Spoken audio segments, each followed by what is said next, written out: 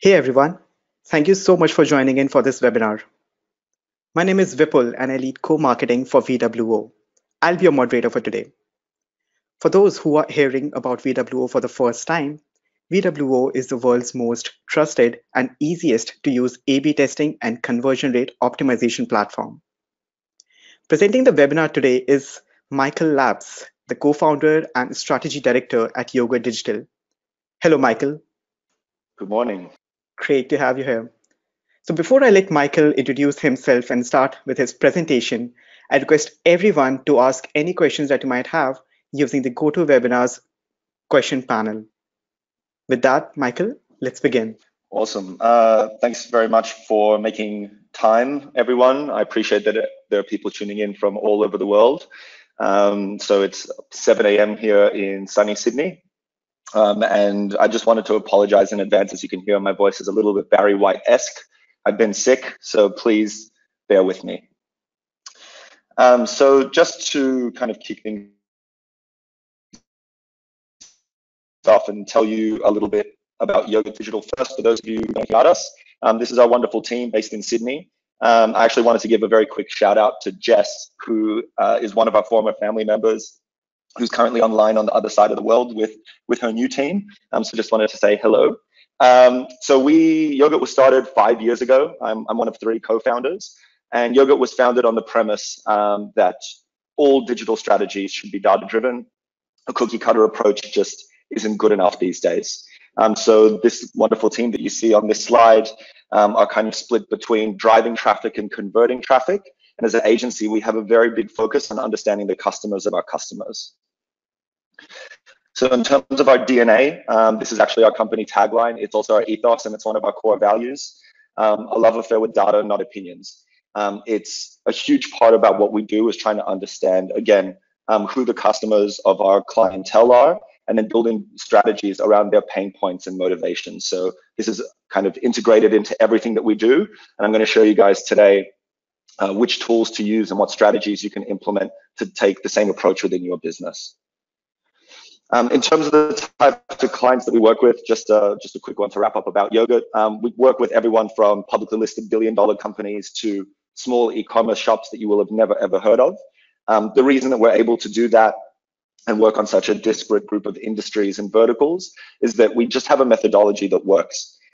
You never lose by putting your customers first. You never lose by taking a data-driven approach to your strategy. And that's allowed us to kind of work with companies of all shapes and sizes. And that's something that we're very proud of, considering we haven't even been around 5 years yet. All right, so just getting into the nitty gritty, I realize that we don't have a huge amount of time and I've got quite a lot of content to cover. So as Vipul said, please just chuck any questions into the GoToWebinar control panel, and I'll try and answer them as I go along. So when we talk about building data-driven strategies, what we're essentially talking about is the process of conversion optimization.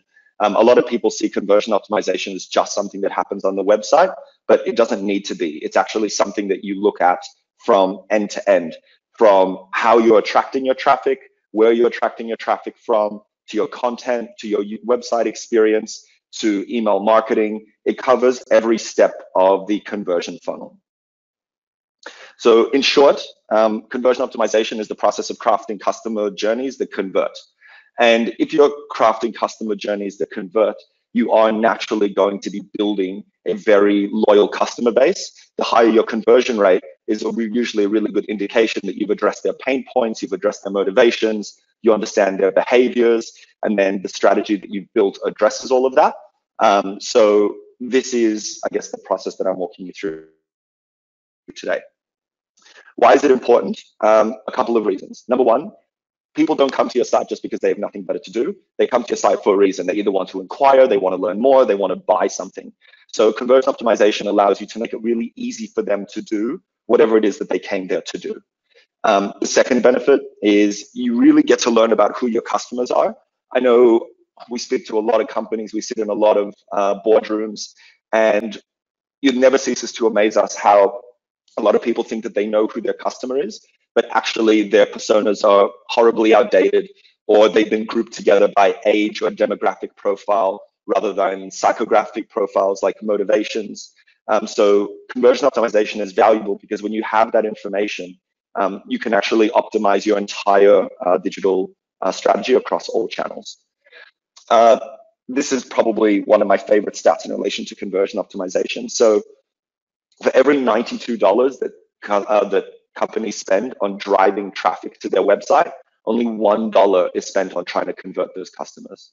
And when you think about the fact that cost per clicks for AdWords and Bing are going to continue to go up as things get more competitive, when you think about the fact that SEO is also highly competitive and is constantly moving target, people aren't spending enough time focusing on what happens when the traffic hits their website, because that experience is 100% within your control. And then finally, why is conversion optimization important? Well, you're no longer actually being compared to your competitors. So if I'm Under Armour, as an example, I shouldn't just be looking at what Nike is doing in the digital space. I should be looking at what beauty brands are doing. I should be looking at literally anyone in the digital space, people who sell travel wallets or watches. Even though you're not necessarily competitive, we live in an era where our rate of technology is increasing exponentially, and technological use and I guess the ability to provide really personalized experiences. So if I'm buying a pair of shoes from Nike, but I've just had a really good experience on a company that sells, for example, there's a company that sells travel wallets here in Australia called Bellroy. Highly recommend you check out their UX. It's pretty phenomenal. But if I've just bought something from them and then I go to the Nike website and I find that their experience is incredibly lackluster by comparison, it doesn't really matter what Under Armour are doing. You need to be the best in digital in general, not just compared to your competitors. So finally, this is how most people approach their digital strategies. They prioritize opinions over data. Some of you may have heard the term HIPPO being used. It's an acronym that stands for highest paid person's opinion. Again, it never ceases to amaze me how often decisions are made in this way. People who feel that they know best, people who've maybe been at a company for 5, 10, 15, 20 years, but they haven't necessarily kept up to date with who their customers are, with what's happening in the digital world, with what's actually available out there. So I guess the strategies are being built based on opinions, and this is a really good way to drop customer loyalty quickly. So this is essentially what we want to do. We want to flip things around. We want to use the data, not opinions approach. So this is how it works. So from a methodology perspective, if you want to build data-driven strategies, if you want to foster customer loyalty, this is your methodology that you can follow. Now, the most important parts that you want to be focusing on here are the research and analysis components. If you get the research and analysis components wrong, then your hypotheses are going to be incorrect. And then whatever it is that you implement, whatever it is that you're going to be testing is not going to work. So a lot of companies are really in a rush to, I guess, skip through the research and analysis components and get to the more tangible parts like the physical implementation. But by doing so, they essentially are losing out on the most valuable part of this whole process. So how do we do the research and analysis phase? Well, we're looking for trends and patterns across multiple data sources. So again, one of the big things that we see, so this is, I guess, some of the research methods that we use. And one of the big things that we often see is, for example, someone does a customer survey and it seems like there's a few people who complain maybe about delivery turnaround times or certain buttons or functionality isn't working on the website properly. And so people are in a rush to just go and fix everything, but they haven't actually validated it across other data sources. And this is, I guess, a really critical component when you're building your data-driven strategies. The more data sources you've used to validate a hypothesis, the more likely that hypothesis is to be successful, and the more likely it is to actually deliver an uplift for your website. So if you see something in analytics or if you see something in session recordings, then you want to validate that through surveys or through user interviews. So again, if you build a hypothesis and it has 4 or 5 different data sources, that have validated it, then that goes to the very top of the list of things that you want to test or implement. And if you only see it on one data source, then it might be that you need to just continue the research to continue validating it. So we kind of split our research up into quantitative and qualitative. I think another place where a lot of people go wrong is they tend to do one or the other. They jump into Google Analytics or they jump into Omniture and they have a browse around and they find a couple of insights and then that becomes their golden egg. But it's not being continuously researched. So we look at it from both sides. We want to look at people in their natural environment. So things like session recordings or heat maps, where people don't know that you're kind of tracking their behaviors and their movements, to staged behaviors like user interviews, user testing, customer surveys, where they know that you're monitoring their behavior and they're actively giving you answers in response to questions. And then you've got all of your quantitative stuff like analytics as well. So we kind of combine all of that together in the research phase, and then that allows us to go into the ideation component. So these are some of the tools that we use. Highly recommend for you guys as well, if you haven't looked at them already.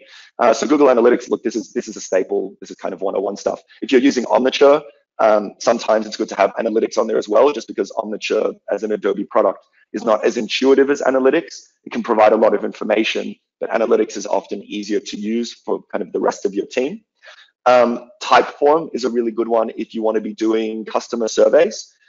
They have a really beautiful user experience. You can brand all the surveys. You can host them online on your website. You can have kind of if this then that functions and dependencies. So you can push people through different journeys depending on how they're answering questions. So we use this one a lot from a surveys perspective. Hotjar is kind of a bit of an all-in-one tool for those of you who are looking for something a little bit more cost-effective. Allows you to do your heat mapping, your session recordings. It allows you to do recruitment for user testing.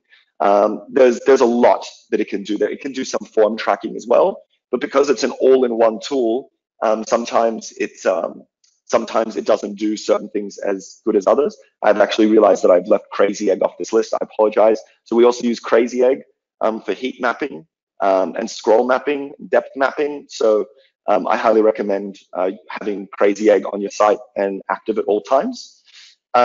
Usabilla is just a customer feedback tool.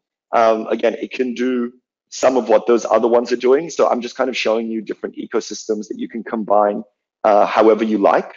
Usabilla is excellent from a UX perspective because if someone is having an issue somewhere on the site, there's like a little pop-up that comes up and it takes a screenshot of where they are on the page. They can leave a comment and then you can actually go and see the problem live. So there's a lot of value in what Usabilla offers. It's also a really good customer feedback tool. And then Formissimo is essentially just form tracking. So if you are an inquiry-based business and you have long forms, I highly recommend using Formissimo because it just allows you to see where people are dropping off in the process. So maybe they're spending a particularly long time on certain parts of the form, or maybe certain parts of the form are broken, or maybe you're asking too much information. So it'll actually tell you where you're losing them. And then Content Square is kind of like a combination of all of them. This is more of an enterprise tool. You're kind of talking about 8,000 Australian dollars a month as a starting point. So if you're a bigger company, I can actually recommend Content Square because what they're doing is pretty phenomenal. But then you've got something like Hotjar that's kind of like a couple $100. So it's a huge difference in cost, but there's also a huge difference in capability. So once you kind of spend your time in that discover and understand components, you're kind of gathering all your data. You're using Google Sheets or something more visual to collect all of your insights. That's when you go into the ideation phase. So those pictures that you see there, there's really kind of no way not to make this process manual and visual. You kind of need to take a big step back and actually have a look at it and pin everything on the wall and group things together by things like pain points and motivations and behaviors and start actually mapping out the user journey because who you think might be your competitors are not necessarily your competitors. We had like a really interesting instance with a company that does tailor-made suits. And they always assumed that other companies that did tailor-made suits were their first competitors. But actually, as it turns out, most people go and try and buy off the rack first, realize that they might be a shape or size that makes buying off the rack difficult, kind of like for myself. And so then they realize that it's probably easier for them just to go and get something tailor-made. So when you look at it from a customer journey perspective, and the keywords that you're targeting and who your competitors are and how you're talking to your customers, what their pain points are, it completely changes that entire journey. And when we changed the content on the site to start talking to people like myself who had had really bad experiences buying kind of off the rack suits, it completely changed the process and their conversion rates and engagement rates. But then more than that, because they had a good product, because they communicated to their customers through every step of the funnel, they actually built a lot of loyalty, because that funnel, that conversion optimization, those insights also translated to how we optimize their in-store experience. So when you're kind of building, I guess, all of your data-driven insights, and when you're building your actionables off the back of that, just remember that it doesn't have to be limited, as I said in the beginning, to just your website. You can take those insights and apply them to advertising, radio, TV, print. You can apply them to SEO, to biddable, to email marketing. So those insights are multi-channel in their use. And then from there, you might want to start testing things. So if you are focusing on your digital experience, obviously we recommend using VWO as your A/B testing tool. Any client that we have from an A/B testing perspective, we use VWO. We just find them super easy to use, very easy to integrate, quick to set up, and they have a lot of really excellent support. So we use them pretty extensively. Really, if you're going to be testing on site, just make sure that you've done that discovery and understand component, because it is really, really critical first. Otherwise, a lot of people jump straight into the testing, and then they find that a lot of their tests fail and they don't understand why. And then they just think, well, testing isn't for me, it's not working for us, let's just not do it. But it just means that you haven't gone through the proper steps first. So this is another really big one. Take your time with this process. Again, research is so, so critical. When you look at management consulting firms like McKinsey, there's lots of management consulting firms out there. What separates McKinsey and what makes them so much better than other management consulting firms, and what has made them so famous, is their ability to ask the right question at the right time to the right people, and to dig a little bit deeper. And I think that this is the major stumbling block for a lot of people when they're trying to build their strategies, is they're often they're not asking the right questions because they don't have the right data. So really take your time here, don't rush it. And if something doesn't feel right, then it's okay to dig deeper. I understand that stakeholder management is important here, and often there's higher ups who kind of want you to rush through because they want, everyone's got KPIs and goals they need to hit. But it's really important to set proper processes from the very get-go. So that's this is, I guess, a really big part for us. So in terms of timelines, just to give you guys an indication of how things work for us. So generally speaking, we're talking about anywhere between 8 to 12 to 16 weeks. A lot of this will depend heavily on user recruitment. So if you're going to be doing user interviews, particularly if you're going to be doing 8, 10, 12 of them, it can be difficult to recruit people. People are busy, people cancel, you've got your own meetings that you need to do. So that process can blow things out. But generally speaking, things like Google Analytics setup and optimization and analysis, heat maps, if you've got enough traffic and session recordings, you can get those things done earlier on, and you can already start to build your insights.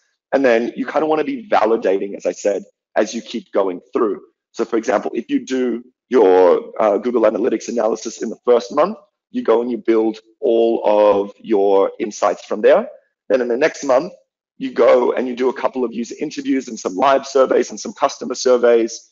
And then you start asking questions based off the first round of insights. You see what is validated and what isn't. The things that are validated, then in the third round of surveys and interviews, you can kind of continue that process. And that's essentially how you build your overall strategy, and how you kind of tie in insights across multiple data sources. So at the end of the third or fourth month, depending on how much traffic you have and how many interviews that you've done, that's when you kind of want to put the report together. And from our perspective, it's really important to take other teams that are going to be involved on the journey here. Take your marketing team along on the journey. Take your brand team along on the journey. If you have a digital agency who's handling your SEO or your biddable media, take them along on the journey, because all of these insights are super, super valuable to them. Don't have this be a project in isolation, kind of under lock and key. Make the data free, set it free, and let it be free flowing. So then this is kind of how we build things out. So there'll be some things that are really obvious that you don't need to test. As an example, sometimes we see in heat maps that there's a huge heat map over where people are trying to click on a button, and they're trying to click on that button repetitively, but that button actually isn't clickable and it doesn't go anywhere. So you don't need to test making that button clickable. You can just make it clickable. But then things like adding new features, adding functionality, rewriting content, those are things that you would actually want to test and build hypothesis for. So some things you can just implement straight away, and some things you can put into your testing plan. So just in terms of testing, again, I think that from a testing perspective, a lot of people are quick to jump to this stage, but then they also don't test properly. A couple of really core components to testing. Number one, please make sure that you test in full weeks. So for example, if you start on a Monday afternoon, you have to finish on a Monday afternoon. You can't finish on a Friday morning, because you need to account for variations throughout the week. So if you have huge volumes of traffic, if you're getting 1 million plus visits to your website a month, you might be able to run a test every 1 or 2 weeks. But if you're getting 20, 30,000 visits to your website a month, you might need to run that test for a full month, because you also need a minimum of 250 conversions per variation. So you've got your control, and then you've got your variation that you've designed. So you need 250 of whatever your conversion metric is on each variation before you can actually call a winner. And then the last component is you need to have at least a 95% statistical confidence. So this is, again, a really big one that we see a lot of people skip over. They see the statistical confidence in VWO get to maybe 70 or 80%, and then they go and implement it, and they're surprised when after implementing it, they don't see the uplift. That's because 70 or 80% when it comes to testing isn't good enough. You need to see 95 to 99% statistical confidence. If you don't see that, then do a little bit of analysis, figure out where your hypothesis may have been slightly off the mark, and then rebuild the test and rerun it. So again, the actual testing component is the bottom of the funnel, right? So this is where you kind of make your bread and butter. This is where you validate the fact that your data-driven strategies and your data-driven approach is working. So there's a lot of pressure on this side, on this part of your strategy. So it's just really important that you follow proper testing protocols. Otherwise, eventually people are going to realize that it's not working. And I think there's also an expectation that when you're doing A/B testing, that every test is going to be a winner, or a lot of them. But that's actually not the case. I think the global stat is that on average, 1 out of 7 tests are winners, right? It's not a lot, but that one test can be a 10 or 20 or 30% uplift. We've run tests for our clients where there's between 80 to 120% uplift, because yes, partially things were quite broken to begin with, but also the hypothesis was so big and there were so many touch points that were validated that the second we made that change, it made a huge difference to their business. So even if you're kind of getting 2 or 3 tests out of 7 as a success rate, that's actually 2 to 3 times the global average. So you're doing pretty well. So just when you're doing your stakeholder management, definitely keep that in mind.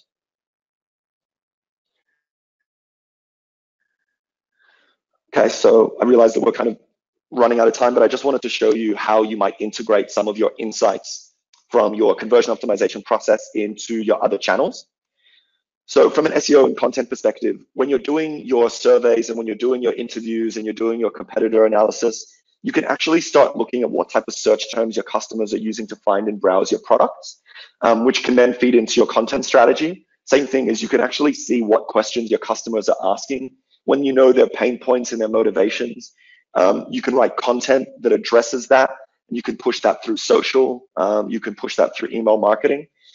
You can also ask them what type of information they need in order to make a purchase decision, which affects your on-page content. This is particularly valuable in the e-commerce space.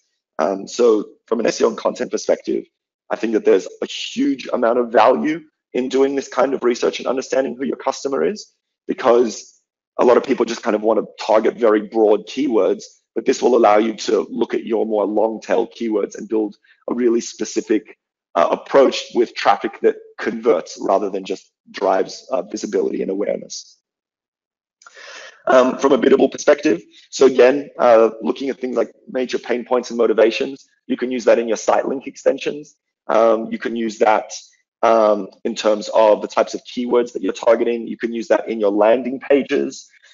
You can use that in building your competitor strategy. So if you are the type of company that likes to bid on competitor keywords because you operate in that kind of a highly competitive space, then this is your opportunity to find out who the competitors actually are, and then building out your pain points into your ad copy will make you stand out even more. Also understanding, looking at analytics or Omniture and understanding how many touch points a customer needs before they actually purchase from you will also allow you to figure out how many potential biddable channels you should be across.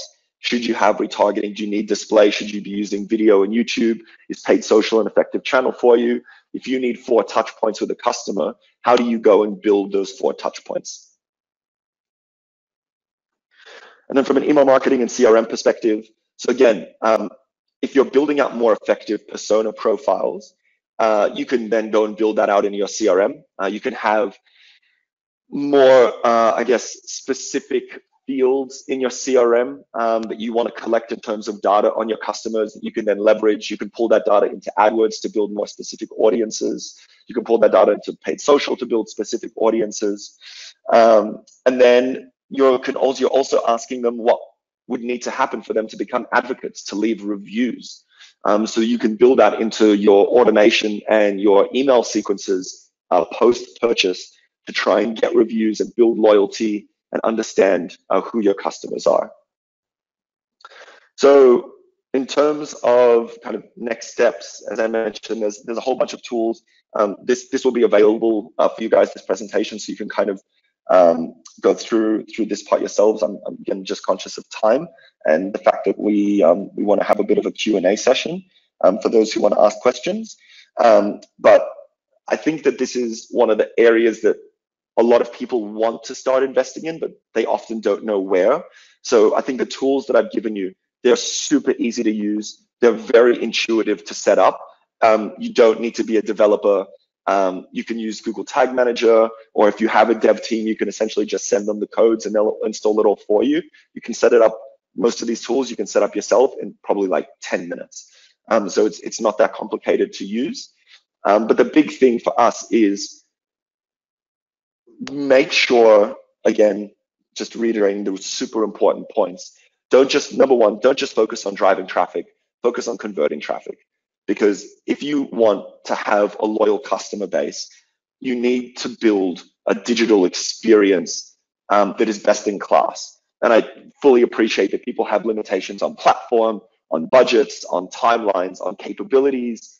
But if you really want to be growing in the digital space and you really want to be harnessing the power of data, at some point you're going to have to make the call to start investing in this space. So use the tools that are available out there. There's always more and more coming out. Spend the time on the research and analysis piece.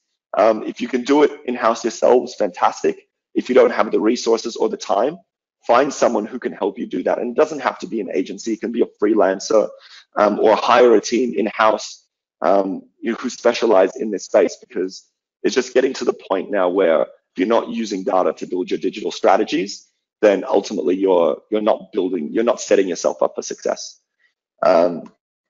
So that's pretty much it from me. I really appreciate your time. Again, I know that everyone is online at totally different times. For some people, it's very early in the morning. For some people, it's the evening. Either way, thank you very much. And happy to take any questions that are out there. Great. That was really a great presentation, Michael, and it was really comprehensive as well. Thank you so much for that. So No yeah, problem. before we begin with the question and answer section, I want to highlight one of your earlier slides in which you mentioned that the consumers of today don't really compare you with your competitors. They compare you with the best digital experiences in the world. That's So right. that's quite a takeaway for me and for everyone, I believe, because it's a very competitive environment and people want the best of the experience. Absolutely. I mean, it's interesting because there's a company, I think they're called Diamond Candles. So their unique selling proposition is that I think it's one in every 10,000 candles has a diamond ring in it.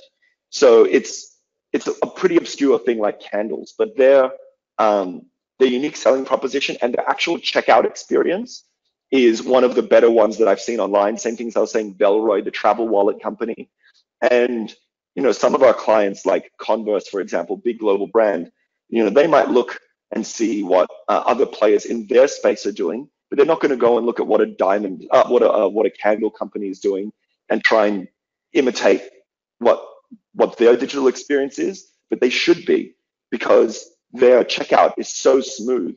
And if Converse implemented something like that, it would probably have an uplift in conversion rate, assuming that you do the research first and customers say yes, the checkout process is broken. But it's more the process of like seeing what else is out there and understanding that people are going to be comparing you to all of those companies, not just to the people who are in your space. Right, absolutely correct. So, so yeah, I think we can now start with the Q&A section. And the first question that I want to pick up right now is one that came from Tanya. So she's basically referring to a slide wherein you talked about getting 20,000 visitors on your website, and you talked Yep. about 250 conversions. So she basically just wanted to, uh, have a little bit more understanding of how you came to those numbers. Yeah, so I mean, those are basically kind of global best practices in terms of having 250 conversions as a minimum on each variation. So if you're running an ABC test, you've got your control and maybe two variations, you would need 250 conversions on every single one of them. The reason is that, again, same as the 95% statistical confidence, same as testing for entire weeks, we just want to make sure that we're not getting a false positive, right? You want to make sure that the outcomes before you implement it are actually going to generate an uplift. Because if you're going to go and spend, I don't know, depending on if you're building new features or functionality, it might cost you $5,000, $10,000 to go and implement one of those features. You want to make sure that it's actually beneficial to you, which is why we want to see those minimum conversion numbers. In terms of your traffic level, that is probably less important because you might have small traffic, but a huge amount of inquiries depending on what your business is. So you'll actually be able to generate those insights faster. Right. So yeah, Tanya, I hope it's now clear to you. Otherwise, we'll of course be sharing the recording of this webinar, and then you can watch it again to clarify things for yourself. Right. So yeah, the second question actually comes from me. So I was actually thinking. So you put a lot of stress upon the research part, right? But research is something that takes a lot of time. So how do like big businesses who for whom the time is valuable, uh, what are the do's and don'ts of research so that they are seeking out insights from research and not really wasting their time on asking questions or doing research that doesn't really matter. Yeah, look, I think from my perspective, if you want to be successful in digital, like there's some things that you just can't rush. You can't cut corners. And if you do, then you're ultimately getting poor insights, which means your strategies are going to be even a couple of degrees off. If they're a couple of degrees off, then that can have a huge impact on your overall business. I think that there will be some companies who, yes, are time poor. So you might want to cut out certain data sources that might take you a little bit longer. For example, if you have very, very low traffic, I'm talking about maybe like a couple of thousand visits to your website a month, then something like heat maps might take you a really long time to do. So you might want to skip straight into things like customer surveys because you have a database of 50,000 people that you can lean on. You might want to go straight into user interviews and doing a competitor analysis as part of your user interviews and user testing processes. So I don't want to be like, I would never recommend for you to be cutting out too many data sources because you never know where you're going to get the golden nugget from that, ends up being a $1 million idea. So if you are time poor, then find a way to outsource it to someone else who's an expert in this area who can do it on your behalf. Yes, that is why agencies exist. It's why freelancers exist.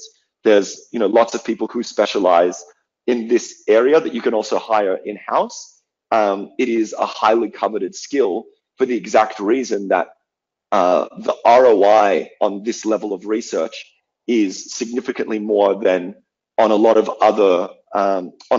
other marketing strategies. Because this is applicable across everything, if you do the research over the course of 10 weeks and then you get that golden insight and then you apply it across TV, radio, biddable content, and UX, you can be talking about millions of dollars to your bottom line with these changes. So, in the interest of saving 2 weeks, I can't really recommend trying to cut a corner. What I can recommend is if you're not seeing certain hypotheses being validated across multiple data sources, move on from them more quickly and just keep your focus on the ones where you might have 3, 4, 5 different data sources validating your hypothesis, because that's going to be your big winner. Right. Or just might reach out to Yoga Digital directly. Yes, that is also totally an option. If you please, we're always more than happy to have a chat. Right. So the next question comes from Jessica. So Jessica is asking, what would you do if you had an enterprise client that have large enough budgets, but they are slow in implementation and there's a lot of red tape involved? How would you Yep. implement your research processes Yeah, there? that's a really great question. So we have done work with one of the big 4 banks here in Australia, and this is like perfect example of of the red tape and bureaucracy of kind of large corporate clients who have budget but don't necessarily have the manpower to implement, ironically enough. So in situations like that, the biggest part is stakeholder management. So it's how you set the project up for success from the very beginning. And it's what I was saying about taking people along the journey. We often find that people tend to just kind of dive into this type of a project and not tell anyone about it and not actually explain the benefits. And so eventually you kind of have this phenomenal report, and then you kind of come to the higher ups or to the board or to senior management, and you tell them, look, this is all the research we've done, this is everything we want to do. But their immediate pushback is, well, we don't have the budget, we don't have the time, we've got other priorities, because at that point they actually don't understand the value. So the first thing that we would do is, whenever we work with a client, when we do our initial sales meetings and kickoff meetings with them, is we understand who are the stakeholders that we will need to be working with, what are internally on their side, what is some of the, red tape that we might have to get around, and what's the best way to do so. The other thing that you can also offer is kind of, if you're an agency, then you want to take as much as possible off their plate. So, sometimes clients push back and say, well, we can implement it on our side, but 9 times out of 10, they don't, because again, things get deprioritized. So the more you, as an agency, the more you can build capability within your own team to do the A/B testing, the wireframe, the design, the hypothesis, the research, and you take that pressure off of your large corporate client to have to handle the implementation. You can do things faster. And when you look at tools like VWO, they're very easy to install. So there's usually not a lot of red tape in getting that put onto a website, as opposed to if you were doing things like server-side testing, which means you have to get the development team of your client involved, and then that becomes a much bigger project, and that's when things sometimes get a bit hairy. So number one, I think just bringing stakeholders along for the ride, and any other teams that will be affected by this level of research and analysis along for the ride, and then taking as much pressure off them and onto yourself as possible. Right, makes sense. So another question also comes from Jessica. She's asking, would CRO help with the above the line tactics like television and radio? That's interesting. As in how does CRO affect? Sorry. Uh, I think she's asking, can CRO help in, can Oh, can you yes. implement CRO in television and radio? Yeah, absolutely. So again, if you look at the entire digital experience, the entire, conversion funnel, that might start with TV or radio, right? If someone is in the awareness, consideration, or research phases, then offline channels will drive people online. Where insights from your data become applicable there is, again, looking at things like pain points and motivations. So if you understand, kind of coming back to the example that I gave about myself buying off the rack suits versus tailor-made suits, if I understand that the pain point is that off the rack just is not for me, and that there's an option out there that is cost effective, time effective, and high quality, I can then use that in my TV advertising, in my radio advertising. I can start addressing those pain points to people in other channels. So for sure, the insights that you gather here, because when you're looking at things like user testing and user interviews, you're not just looking at how they're behaving on your site. You're actually trying to get into their mind frame. You're trying to build those persona profiles. And the way we group persona profiles is by motivations and pain points, because you can have someone in two completely different age brackets who have the same pain point. So you want to be talking to them in the same way, rather than just necessarily talking to people in the same age bracket who have totally separate pain points. So you can definitely take the insights from this research and apply it to offline channels. Right. Hope your questions are answered, Jessica. So I'll take just two more questions. One is Sure. coming from Amy. I hope I pronounced your name correctly, Amy. I'm sorry if I didn't. So Amy's asking, what are the low-hanging fruits or easiest solutions to implement if we are new to CRO? Yeah, cool. So I think things like Crazy Egg is a really easy one.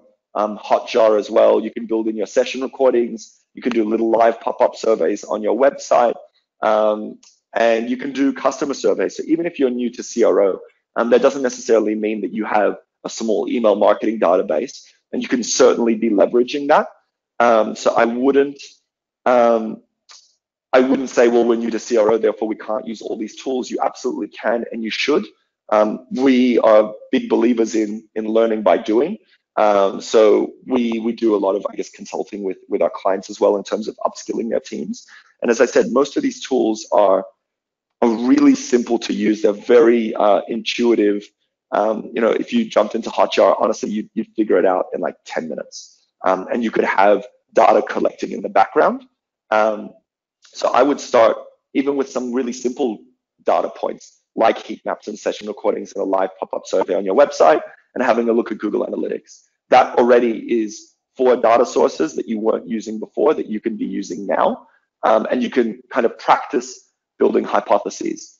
Again, if you're new to CRO, I'm hoping that there's some patience within your business when you kind of try new initiatives. So again, it'll be really important to explain to them that this is new, that it's not necessarily like, and not every test is going to be a winner, because I think if you guys are new to it and you're planning on doing it all in-house and learning, that stakeholder management piece is going to be super, super crucial for you guys, just to set proper expectations and then under promise, over deliver.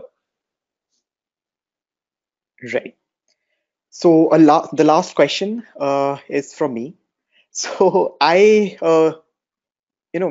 just curious, does one really need to have extensive understanding of statistics to run successful CRO program? Oh, that's a really good question, and the answer is no. You actually don't, um, which is great because I was never particularly good at math. But I think really what you need to have an understanding of is just how to group concepts together, and how to read through that information, and combine those insights. So that doesn't necessarily have to make you good at math. It just means that you have to be, I think, intuitive to the insights that customers are trying to give you.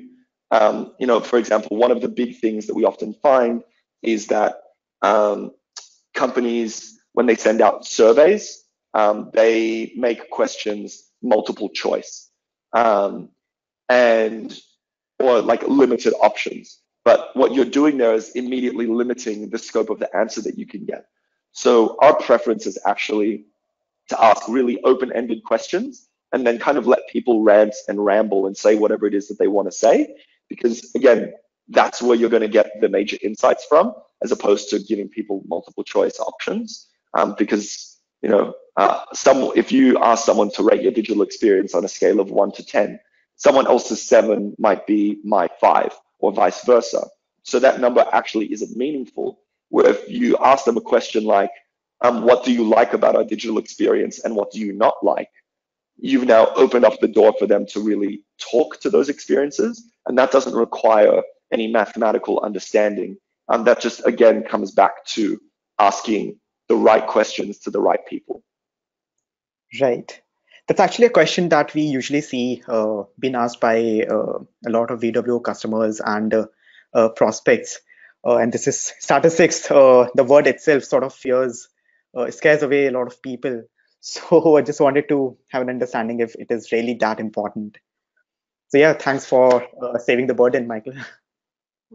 No problems. Great. So yeah, I think with that, it's time to close this webinar. Thank you so much, Michael, for your time and effort that you've put into creating this wonderful and very insightful presentation. And No worries. Thank you very much for having me. great. And thank you so much, everyone, for attending this webinar. Please fill the survey that will turn up once this webinar is closed. Your feedback will help us a lot. Have a good day, everyone.